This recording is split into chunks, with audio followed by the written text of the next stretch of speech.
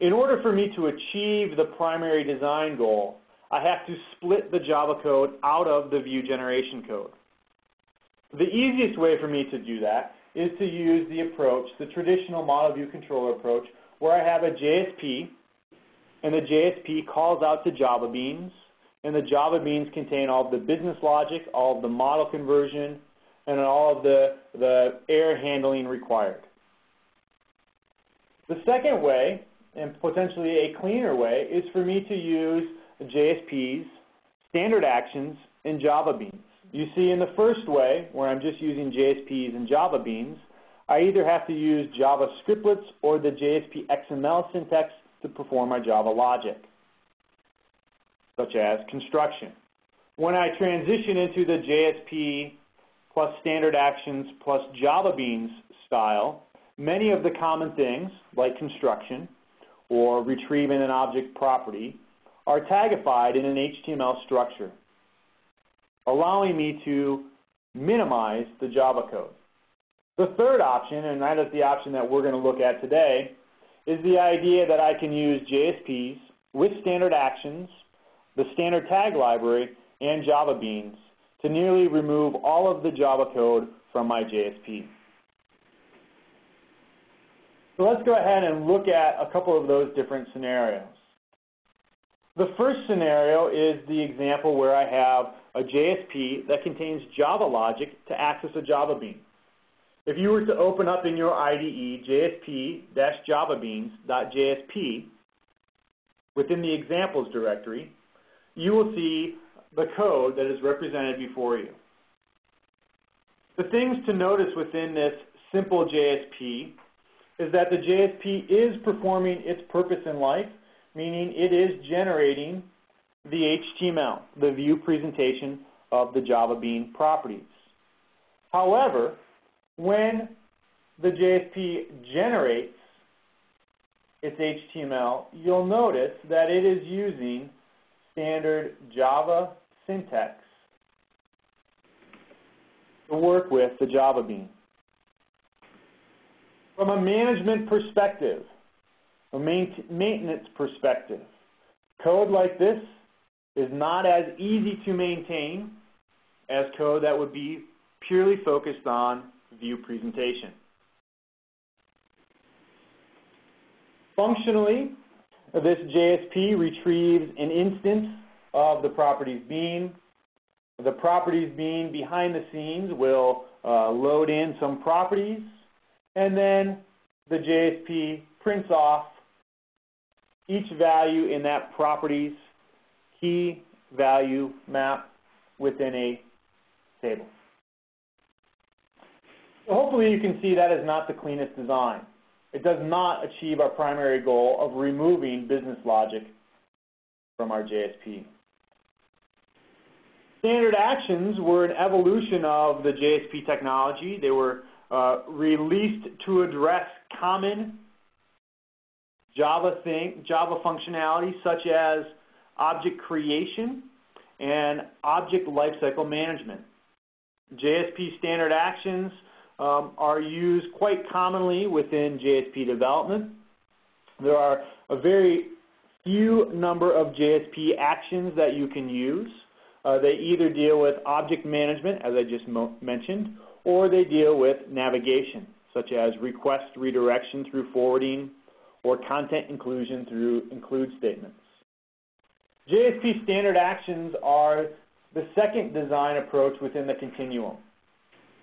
The thing that you'll notice in this example, the JSP standard action javabeans.jsp, is that the construction process of the JavaBean has been simplified.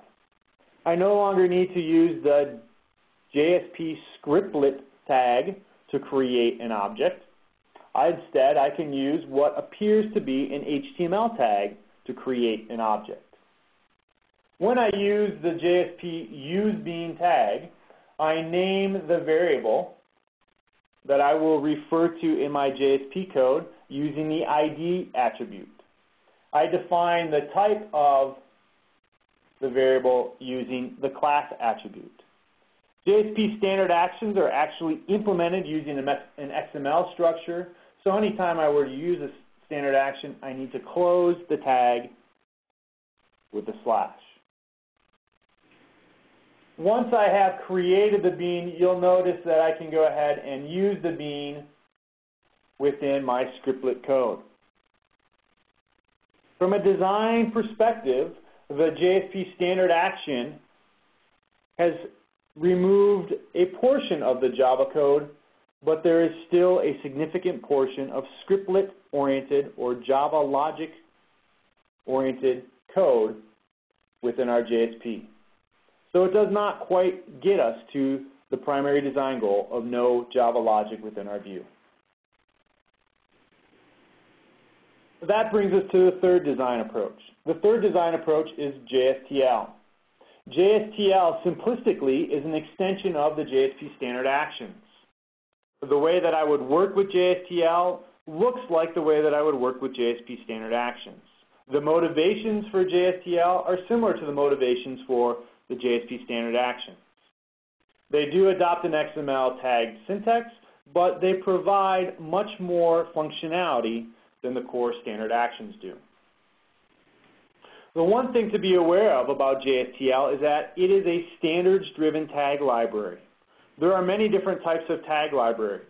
Custom tag libraries are typically built by internal software development application developers to be used within their application. Non-standard tag libraries are typically built by third-party vendors, whether they are for-profit or non-profit vendors. IBM, for example, provides a set of tags that can be used within JSPs that are not standards-based. Apache is another organization that provides a set of tags to simplify JSP development, but again, are not standards-based. The purpose behind the standards-based tag library is that it provides a guarantee to developers that every Java EE application server they use will have an implementation. So let's look at a basic example of a JSP that has been rewritten using the JSP standard action tags as well as JSTL.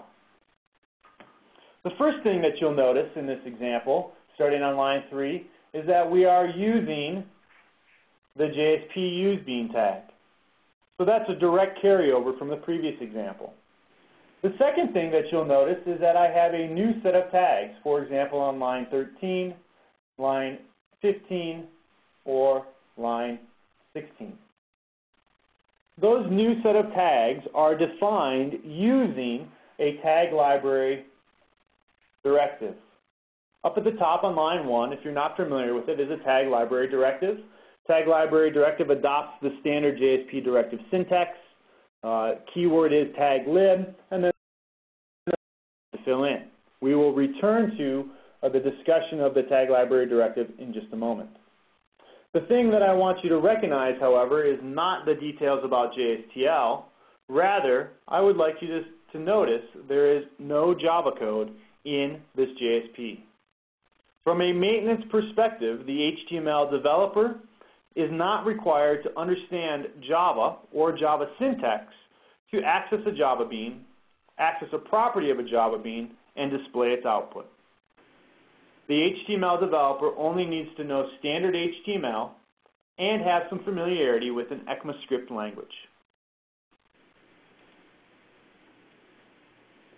That concludes the first lesson, what is JSTL?